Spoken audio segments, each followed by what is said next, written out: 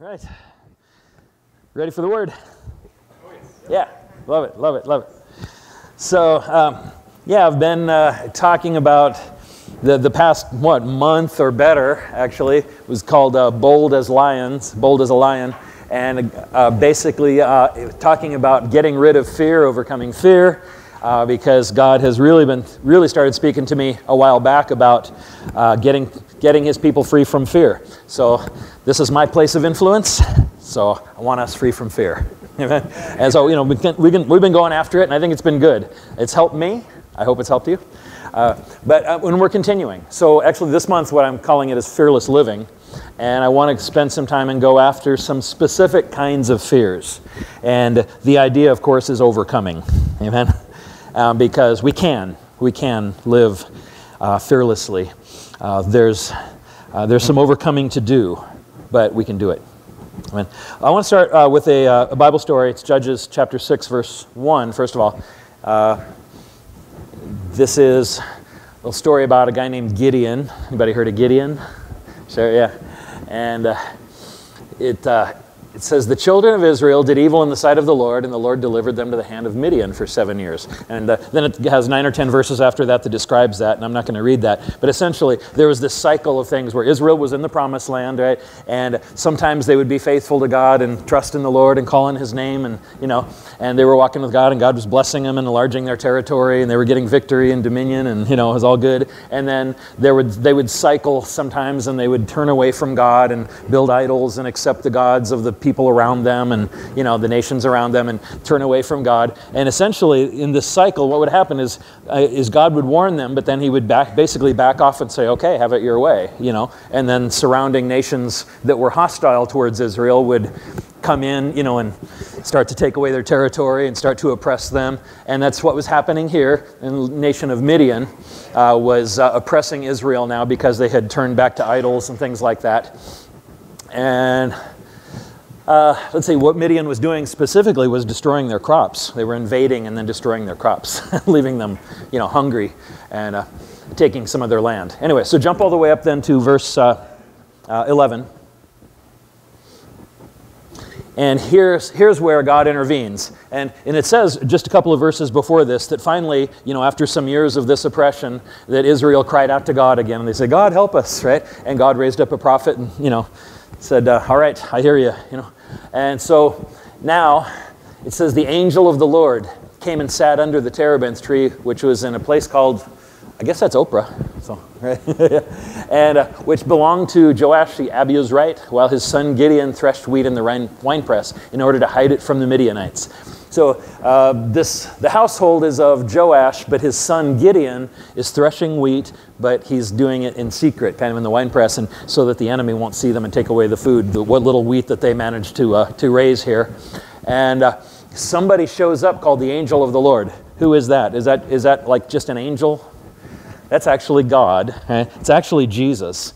And if it's a whole study by itself that we don't have time for, but if you were to trace that in the Old Testament, wherever the angel of the Lord shows up like that, it's actually second person of the Trinity who later became the man Jesus. But he speaks as God. He represents himself as God. He comes visibly and tangibly and interacts with the people of Israel, and they know that he is God. and if you read, after this, Gideon realizes, whoa, it was God, right? And I lived. So it says, the angel of the Lord came and sat under the terebinth tree, which was in Ophrah, belonged to Joash the Abiezrite, while his son Gideon threshed wheat in the winepress to hide it from the Midianites. Go ahead. And the angel of the Lord appeared to him and said to him, the Lord, of course in the original language this is Yahweh, Jehovah, however you want to pronounce that, and the Lord is with you, you mighty man of valor. Isn't that funny? What's Gideon doing? He's hiding in the winepress, threshing some wheat in secret from the enemy because he's afraid, right? And God shows up visibly to him and says, the Lord is with you, mighty man of valor. Isn't that, what's funny about that? Oh yeah, he's hiding, right? he's hiding. Why does God say things like that? Why didn't God show up and say, what are you doing, you chicken? No, it says mighty man of valor. Go ahead, we'll come back to it. Go ahead. 13, and Gideon said to him, "O my Lord, if the Lord is with us, why then has all this happened to us?" And now he doesn't realize it's the Lord. He thinks it's an angel, but he doesn't realize it's actually the Lord himself. So why then has all this happened to us? And where are all his miracles which our fathers told us about, saying, did not the Lord bring us up from Egypt? But now the Lord has forsaken us and delivered us into the hands of the Midianites. He's asking a question that he should know the answer to. Why are we in this condition? Because Israel turned away from God again, right? Go ahead. In fact, they have an idol. This family has an idol right in front of their house. That's not the Lord, right? And the Lord turned to him and said, there's one of the indications too, by the way, that this is actually God speaking to him. The Lord turned to him and said, "Go in this might of yours, and you shall save Israel from the hand of the Midianites. Have I not sent you?" All right, go ahead. And 15, so Gideon said to him, "O my Lord, how can I save Israel? Indeed, my clan is the weakest in Manasseh, and I am the least in my father's house." And 16, and the Lord said to him, "Surely I will be with you, and you shall defeat the Midianites as one man." All right, so this is a great conversation. I love this conversation. Go back to 12, please. And what you want to notice is that God is speaking his truth, and Gideon is responding with his truth. They both have their truth. You know what that means, right? In American culture now, or at least, it's been that way for a while, there's this real idea that everybody has their own truth, right? I think it's kind of a goofy idea, because there's really only one truth. But everybody has their own perspective. Sure, okay. So let's put it that way. They're speaking from their own perspective. The Lord is giving his truth, though, and Gideon is giving his perspective, his truth as he sees it. So the Lord says, the angel of the Lord appeared to him and said, "The Lord is with you, mighty man of valor." What's God's truth in the matter? Gideon, who's hiding, right, is afraid and intimidated, and God calls him a mighty man of valor. This is God's truth.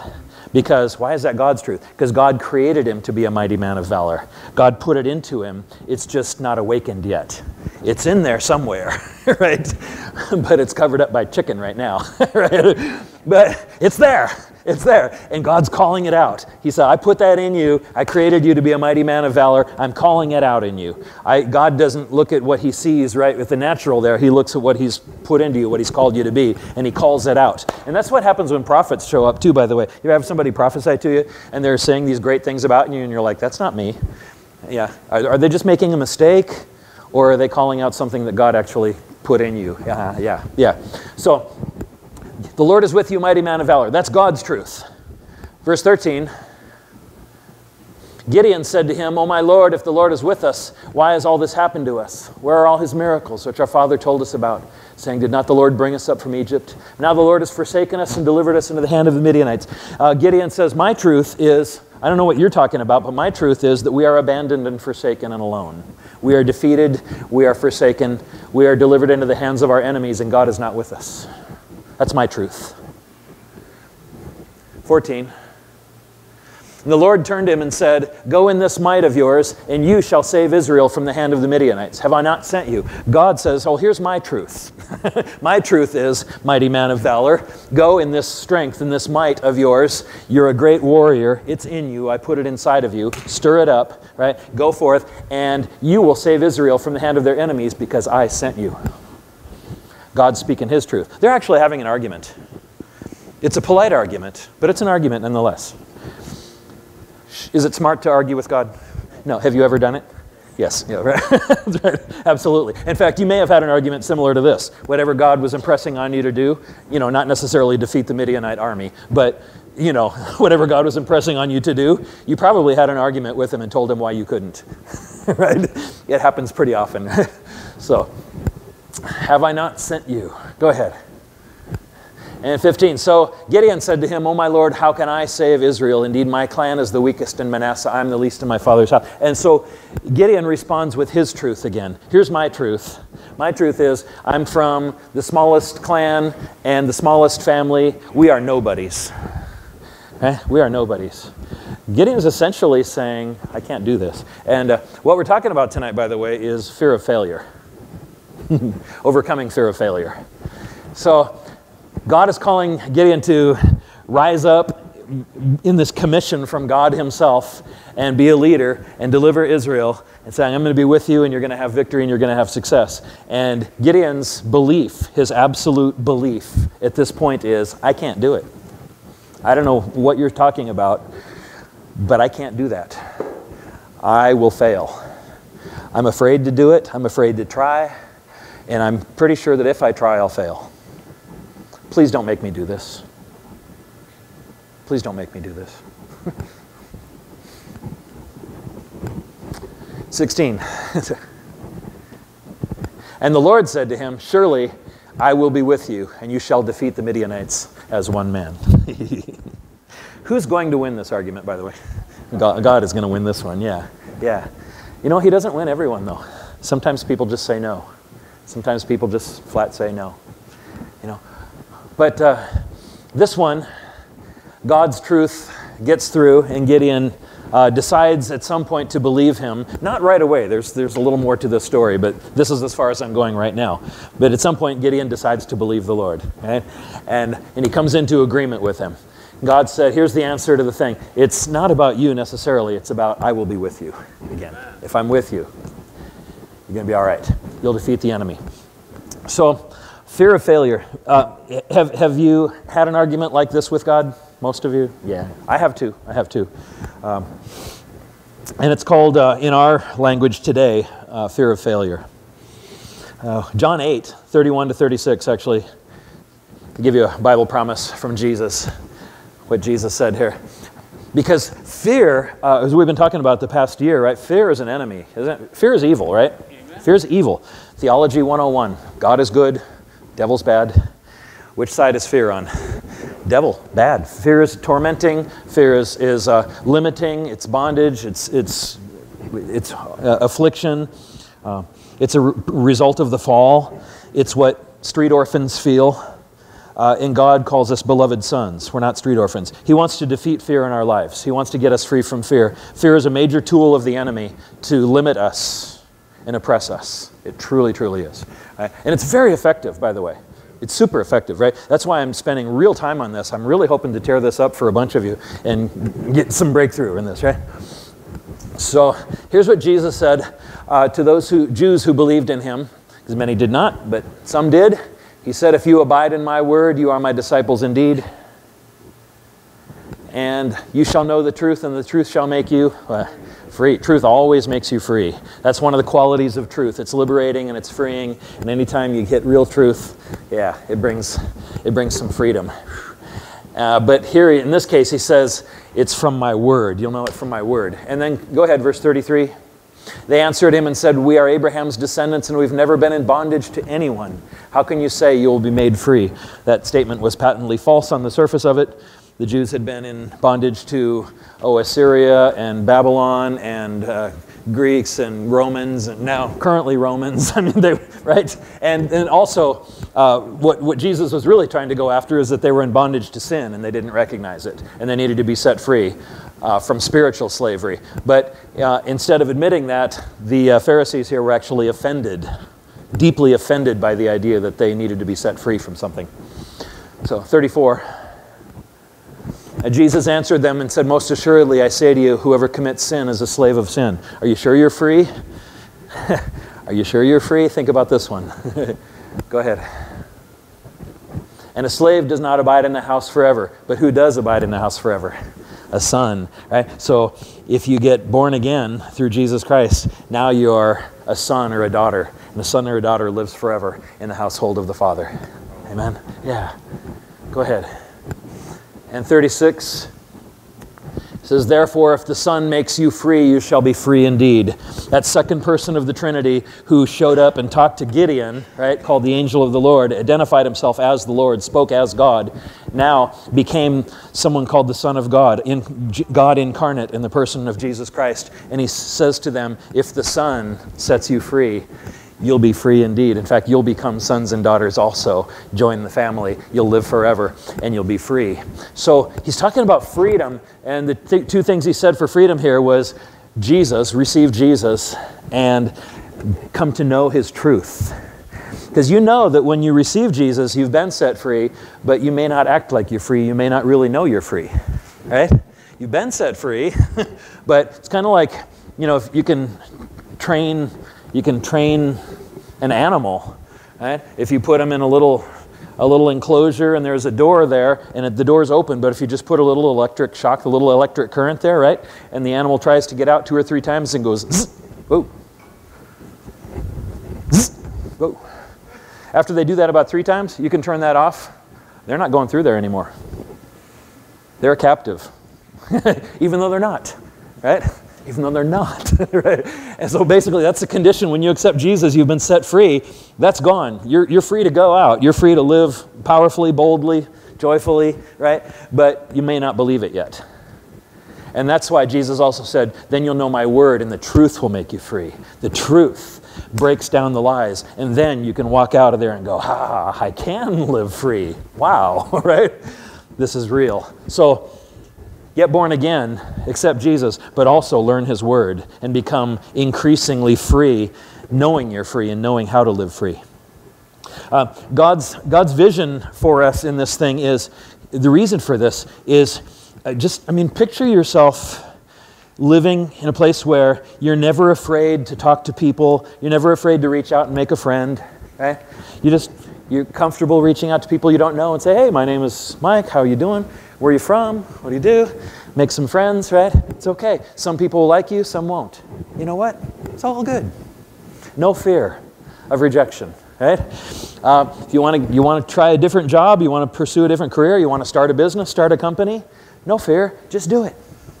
Just do it. Learn. I don't know how to do it. Just learn how to do it. Find out. Do some research. Go do it, right? You feel like God's calling you into a ministry of some sort. You're to join a ministry, participate in a ministry, or start something new. No fear. Just do it, right? I'll learn. I don't know how to do that. I'll learn how. I'll make some mistakes. Yep, it's okay. Right? Can you picture yourself living without fear, right? Because one of the first things that hits most of us is a fear of failure. What if I fail? I'll fail. I don't know how. I've failed before. Somebody made me believe I was a failure. Somehow, I don't believe I can do this, and I'll fail. And if I fail, I'll be horribly embarrassed, horribly ashamed, and not only that, but my secret will be out. Everybody will know that I'm really a failure, including me. It'll confirm my worst fear. If I fail, it'll confirm what I feared all along, that I really am a failure. And now everybody else will see it too. Anybody know what I'm talking about? Okay, that's the stuff that goes through our heads, right? And there's this approach avoidance. That's an old psychological term, but it applies very well here. Approach avoidance means there's something that you really want, but you're afraid of it. And they did experiments like that with dogs. Same thing as I was talking about earlier, the dog with the electric shock. Put a bowl of food there, right? And hook it up to a little electric shock. Just mild, The dog's hungry and the dog goes to eat out of the bowl and touches the bowl and gets shocked. Right? So does the dog want the food? Yes. But does he now fear that bowl? Right? Yes. And so the dog will do what's called approach. Get close to that bowl and then remember that shock and go, no. But I'm really hungry and I really want that food. And the anxiety level goes up. And he goes, no, I don't think so. You know what I'm talking about? And this is what we do too. Because if you've had a failure in your life, or if somebody convinced you that you were a failure, or somebody treated you like a failure, or said you were stupid and you could never do anything right, or whatever it was, or you really had a failure that really embarrassed you, right? And it's like, zzz, you got zapped, right? And now you want to try something new, and the anxiety level rises up and you go, no. But I really want to try something new. I want to start a business. I want to make friends. I want to fix this relationship. I want to participate in this ministry. I want to do this. I want to learn a language. I want to learn an instrument. No, but I'll fail, and it'll be embarrassing and horrible. Anybody know? Okay, yeah. This is what God wants to set you free from. To get you living powerfully, living freely. What are some of the roots? I just mentioned them. What are some of the roots why sometimes we have that fear of failure? Where does that thing come from? It can come from several things. Maybe when you're growing up, formative years, significant person, parent, or somebody else convinced you that you were stupid, couldn't do anything right, and failure. Or maybe they didn't say it, maybe they just treated you that way. And you came to believe and internalize somehow, I'm a failure, right? I'm not smart enough. I just can't do what other people can do, or whatever it may be. It gets inside of you. Once it gets inside of you, It's, you know, it's kind of controlling stuff, isn't it, right? Yeah, or maybe somebody didn't say it to you or treat you that way. Maybe you just saw, as you're growing up, you saw failure modeled. Maybe you lived in a family where there was failure after failure. Brokenness, poverty, tragedy, failure after failure. There was never stability, never success, never security, right? Maybe you saw that, and so you just grew up and that's what you know. It's just all I know. It's what I've seen. When I see my future, that's what I see. That's all I've ever seen. Okay? Maybe that's it. Fear of failure. You can have this, you can have a career, you can have a successful life. No, I can't. Right? I've never seen it. I don't know what it looks like. Maybe none of those things. Maybe you didn't grow up with fear of failure. You just tried something and you failed. Maybe you took a risk and you failed and it was embarrassing and horrible and you were ashamed, and that's when you got zapped. So every time you want to try something new again, it's like a trauma, you know, that kicks in. Am I talking to the right people? Does anybody experience fear of failure? Thank you. Okay, good. Because I know what that feels like. I know that when God called me to do what I'm doing now, you know, it's still, I argued with God just like Gideon, like, you got the wrong guy. You know, I mean, you got the wrong guy. I don't think so. And one of the things, and I had some failures, by the way, too. You know, I started a church, started ministry, crashed. Started church again, crashed. Started a church again, here we are. Yeah, and every time it crashed, I was like, God, I quit, I resign. Are you kidding? You called the wrong guy. What were you thinking, Lord? He's like, try it again. What? You know what you're asking me? Try it again. Right? Because, you know, again, God doesn't call the equipped, he equips the called.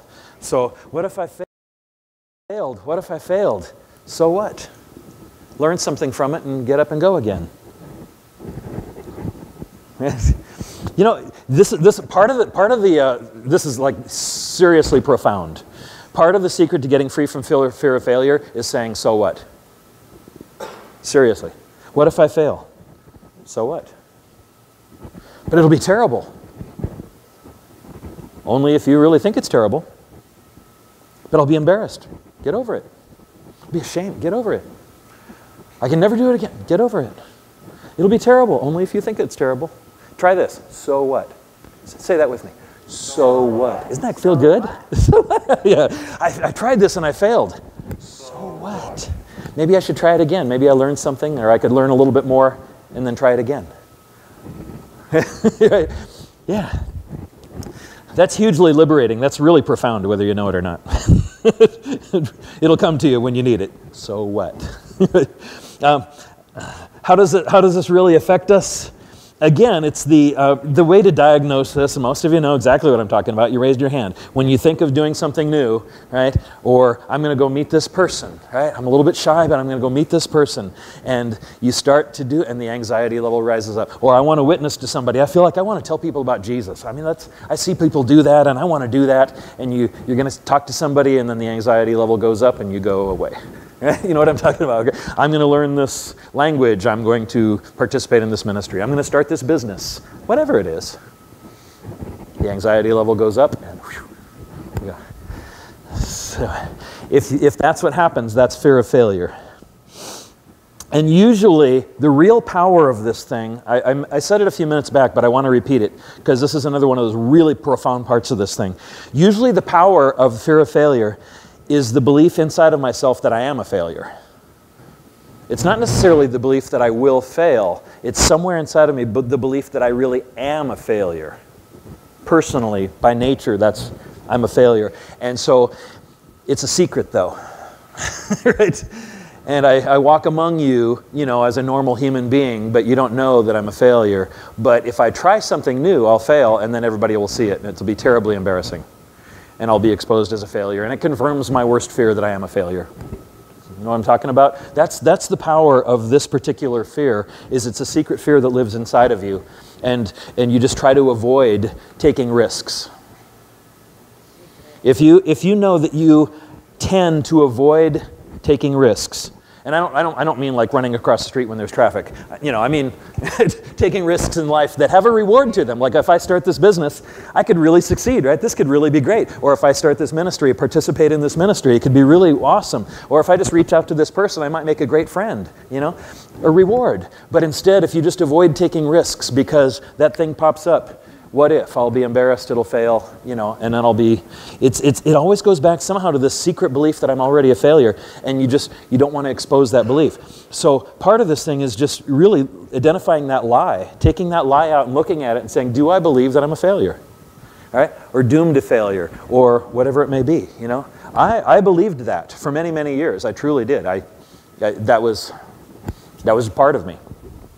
It was a part of me, and I remember actually one time the Holy Spirit leading me what to do, and he said, basically take a piece of paper and write failure, and I did. I wrote failure, and I had a wooden cross in my backyard that we use sometimes for church events. I don't usually have a cross back there, but I do for some events. And so he said, take that piece of paper and take a hammer and a nail and go to that cross and nail that thing up there.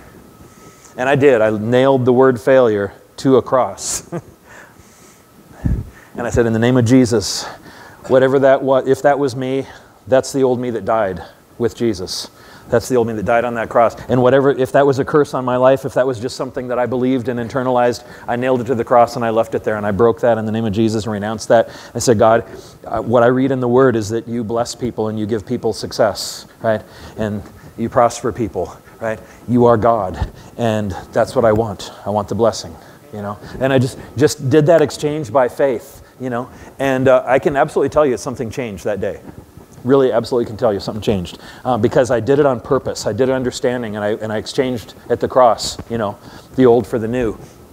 And that's what the gospel is. That's what the gospel is. So, really, what do we do with this? If you have this issue, one of the most important things you can do is identify the lie. And what I mean by that is, if you have a fear of failure in your life to any degree, just to try to identify where it came from. It's not about blaming anybody. It's not about blaming. It's about clarifying it. Where did this come from? So I could take it out and look at it and break it. Right? So did somebody important in your life, parent or other person, talk to you in a way that made you feel like a failure? And they kept speaking to you that way until it just got inside of you and it did its work, it did its damage, and you believed it. Or did somebody treat you in a way that just made you feel like a failure? Everything you did was wrong. Every mistake you make, they rubbed your nose in it. Okay? If somebody treated you in a way that made you internalize failure, fear of failure, and a belief in failure, that's where it came from. It's important to identify it. Maybe again, it was you took a risk, you tried something, and you fell on your face. Right? And you didn't say, so what? You internalized it, got all traumatized, and said, I'll never do that again, right? And maybe that was it. Wherever the lie came from, it's important to recognize it. Because, and then what is the lie? Maybe somebody said, you're too stupid to do anything. And you just believed that. And I hear that from people all the time. Can you do this? No, I'm too stupid. Really? Where did that come from? Are you pressing a little button in your mind and playing a tape that somebody recorded into your brain? I'm too stupid. I can't do this, right? Where does that come from? Where did that come from, right? What is the lie? What is the lie? Do you believe that you're just destined to fail? Do you believe that if you try something that's risky, but has big reward maybe, that you'll fail and you'll just be embarrassed and humiliated and ashamed? What is the lie? Well, if you take it out and look at it, because it's hidden in darkness, kind of in there. And when you take it out in the light and say, oh, here's the lie. Right here, light shines on it, and it starts to go, like the witch and the Wizard of Oz, melting, melting, melting, It loses its power when you take it out and look at it and say, oh, that's where it came from, that's what it is. And you break the power on purpose. In the name of Jesus, I break the power of that lie. It will not rule over me, right? It's a lie. Somebody made me believe that I was a failure, or maybe I just grew up in a place where everybody failed. Everybody important to me that I had my eyes on as I'm growing up, they all failed, and I just came to believe that. If that's where the lie came from, identify it, right? Does that mean that defines me? Does that mean that is my destiny? No. But what, I don't know how to succeed. I didn't grow up with it. I wasn't taught it. I didn't see it modeled. I don't know how to succeed. Okay, is it okay to say so? Yes. Say, I want to learn how. I want to learn how. Oh, I can't ask that question. That's too embarrassing. So what? Try that again. So what? Yeah, ask the question. I don't know how to do that. So what? Ask somebody. I never learned how to play this instrument. I never learned how to participate in this ministry. I never learned how to talk to people that I don't know. I never learned how to fix a car. I never learned how to whatever. Ask somebody. It'll be embarrassing. So what? Right? You can learn, right? You can learn. You can learn. Fear of failure is tormenting. It's bondage, isn't it? It's limiting. It keeps you from living. And God wants us to live boldly, eh? Love boldly, lead boldly, eh? And get free. So identify the lie. It's a very, very powerful thing. Identify where the lie came from. And then the next thing you do is forgive the person. If there was somebody that caused you to believe that lie, right? If it was a person that talked to you like you were stupid and rubbed your nose in every mistake and made you feel like a failure, then purposely forgive that person for making you believe that you were a failure or that you would be a failure. When you forgive somebody, you acknowledge the power, you acknowledge the damage that was done, right, and where it came from, and you assign the responsibility, not to blame, but so that you can get free.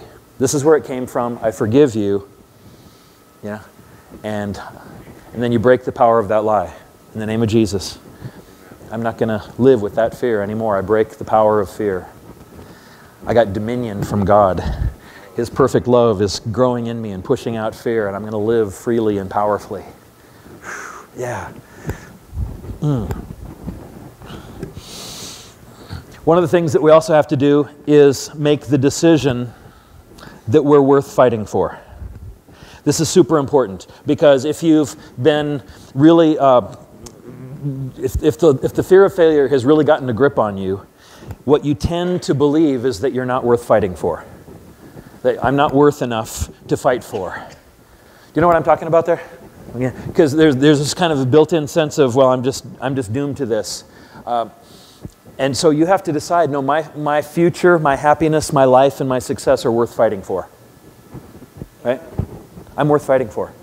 I'm going to have to do some fighting, but I'm worth fighting for. Right?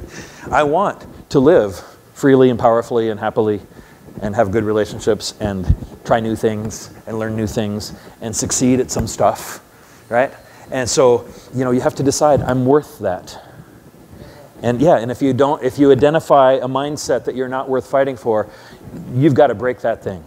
Because all you're doing is coming into agreement with God, who says that you are worth saving. Why did Jesus die for you on the cross? Because he decided you were worth it. Right? He decided you were worth it. Everything he paid, you're worth saving. You're worth bringing back to him. And you're worth in him loving you and investing in your future and forgiving your past. If God says you're worth it, you should agree with him. Amen. And fight for yourself. Amen. Because I tell you, who is the one that's trying to keep us oppressed and in bondage? It's devil. Devil, right? D-E-B-I-L, devil. I'm kidding. Devil. Seriously. That's where that comes from, right? It's evil. He wants to hurt us. He wants to oppress us. He wants to keep us down. Do spiritual warfare. Decide you're worth fighting for. Amen? Yeah. Take what Jesus gave you and walk into freedom. We have to replace the lie with the truth. If I came to believe that I was a failure and I was doomed to failure, and then I have to decide to believe what God says. What did God say to Gideon? I will be with you. You're going to win, right? You're going to win. And God says the same thing to all of us. You don't have to overcome the Midianites. You just have to live your life with Jesus, with faith, right? And confidence, and walk into the life that he has for you, right? And so you replace the lie with truth, which is God's going to be with me. And even if I don't know how to do something, I can learn. I can learn. But it'll be so embarrassing to ask. No, it won't. What's the answer to that? So what? Thank you. Ask somebody, I want to learn how to do this. I want to learn. Will you help me? Will you teach me? Sure. Absolutely. You know what? We have to get over the idea that failing is a huge tragedy. Because any successful person will tell you that on the path to whatever success they're walking in now was many failures and mistakes. Any successful person will tell you that. There's always mistakes and failures. They, instead of getting traumatized and defeated and staying there, they brush themselves off at some point and say, wow, whew, that hurt. Okay, what did I do wrong? What can I do right? Let's keep going, right? It is. And, and if somebody makes fun of you for failing, if somebody judges you, criticizes you, or makes fun of you, or puts you down for failing, your answer is, so what? If you don't love me and want the best for me, your opinion doesn't count. And I don't say that arrogantly. I mean, that's the attitude to have, right? I love you, right? But if you're a person who's going to put me down and criticize me, right, and pull me back down when I'm trying to get up, if that's what you are, your opinion doesn't count. Right? If you're someone who loves me and you want the best for me, I want to hear what you have to say. Right? Absolutely. Right? That's just healthy. Right? So, another thing to learn about here is that partial successes are still successes. If you try something, I want to make 10 new friends. I've been really afraid to reach out to people, and I feel very alone. But I want to reach out to 10 new friends and the next 10 new people in the next month, right? And you try it, and you actually end up with 2 friends. Did you meet your goal? Nope. Was it still a success? Yep. It's 2 more than you had. Right? In fact, let's take that a little bit farther. What if it doesn't work at all the first month? Your social skills are terrible, and you reached out to 10 people and it just didn't work, but you tried. Is trying a success? It is. If you had a fear of failure, and that trying really cost you something, you just tried, you succeeded. Try again, right? Just try again. And if you want 10 new friends and you end up with 2, that's 2 more than you had. And it's a success. Celebrate every success. I mean, seriously, right? And if somebody tells you what you did wrong, so what? Yeah, I'm worth fighting for. I'm going to celebrate every step forward. God is for you, not against you. Amen? You got to believe that. God is for you. No failure defines you. It's another truth we just have to internalize. If I do fail at something, if I make a mistake, it does not define me. It is not my destiny. It is not my identity. It's a learning experience. I know this might sound like a self-help talk, but I can guarantee you that if you just approach it as self-help, it doesn't tend to take you very far, and most people it doesn't work for. But if God's in the mix, amen, God's power, God's presence, God's love, and God's truth gets a hold of you, yeah, right? Fear is no match. Perfect love pushes out fear, casts out fear. And whatever you are learning to do and trying to do, somebody will always be better than you, right? Is that a problem? No. So what? Somebody's always better than you at this. So I'm just going to keep learning and going forward, right? We're going to pray here in a moment. I believe that the Word of God, this is what God showed me months ago, right? In a very cool way, that the Word of God just goes into you and it transforms you on the inside, right? And that's what this Word is doing. The Son sets you free, you'll be free indeed, right? You'll know the truth, and the truth will make you free. And just like Gideon, God says to you, I'm calling you to do something that you're afraid of and you feel it's too big for you. And just say yes. Just say yes. I'll be with you. I'll be with you. Whatever it is, doesn't have to be defeating the Midianite army. Whatever is a step forward for you, God's with you, right? And it'll be good. Want to pray? Let's pray.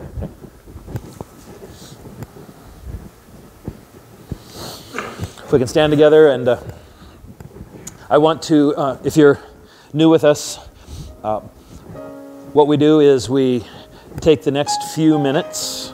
We're not done. We take the next several minutes, and we invite the Holy Spirit to come and pour this word into you, that the word will become faith in your heart, that the word will become reality in your soul.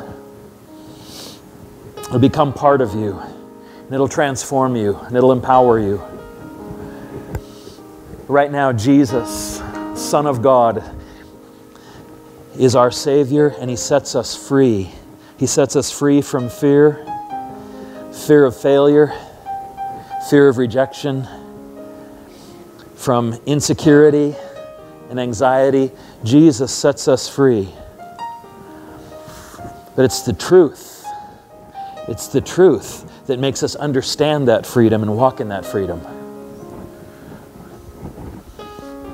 Holy Spirit, come now for every person in this room. Holy Spirit, come and just pour into their heart right now the revelation of truth, that they have been set free and that they have nothing to fear. By living boldly, living with childlike adventure,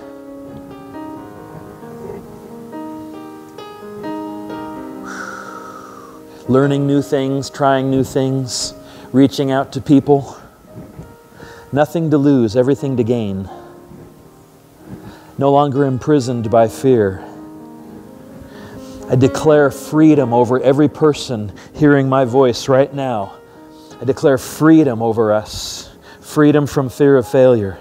Freedom to live like children in adventure, with anticipation, not fear, with excitement, with a sense of curiosity and joy, ready to learn, not caring if I make a mistake, if I fall down. I just get back up like a little kid and go for it again.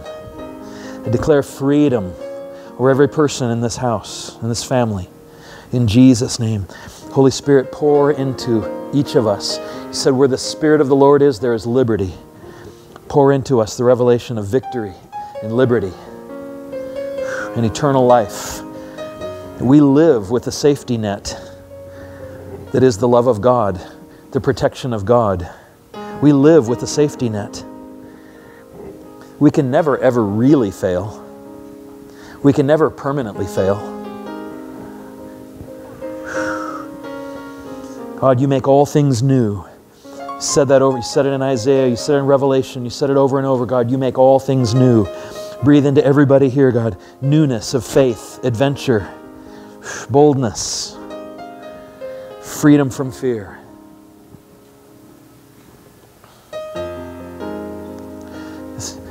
So right now, think about for a moment if you can recognize, just for this moment, where if fear of failure was part of your life, and probably most of you had some of it. Not everybody, but probably most of you had some of this. If you recognize fear of failure had power in your life, where did it come from? Where did it come from? Was it just what you saw modeled? Did somebody make you feel like a failure? Did you try something and really fall on your face? What is the lie? Do you believe that you're too stupid? Do you believe that you're just doomed to failure? Do you believe that success is for other people, not you? You believe you just can't learn, that you could never learn it? And you believe that embarrassment is the worst possible thing that could happen to you?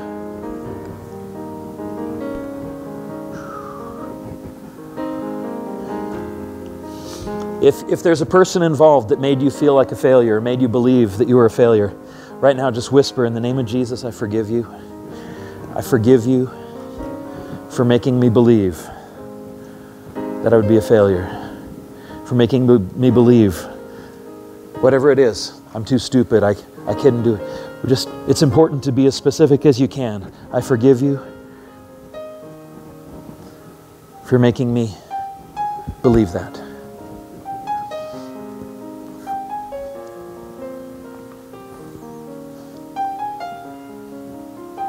Now, just say this with me out loud. In the name of Jesus, fear of failure, all the spirit and power behind that fear, in the name of Jesus, you're a lie, you're defeated. I command you, get out of my life. I break your power in Jesus' name.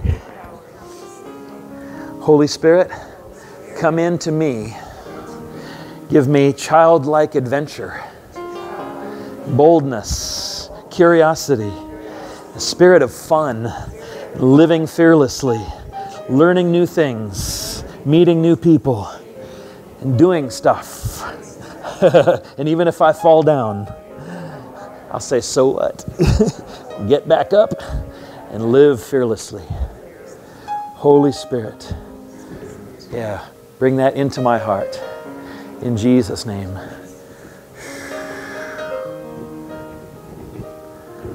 Oh, hallelujah.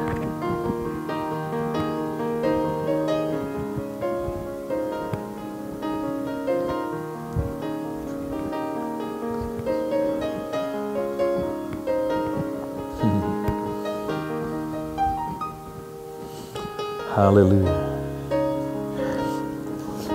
Actually had the thought recently that if there's something I wanted to try, and even if I absolutely knew that I would fail, I mean seriously, if I really actually knew that I would fail in advance, should I still try it?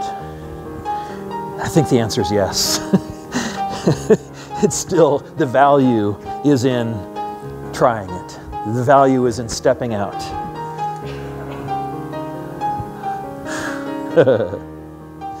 So God, I declare over this family, this house, in Jesus' name, that childlike spirit of adventure, boldness, and freedom in Jesus' name. Amen, amen.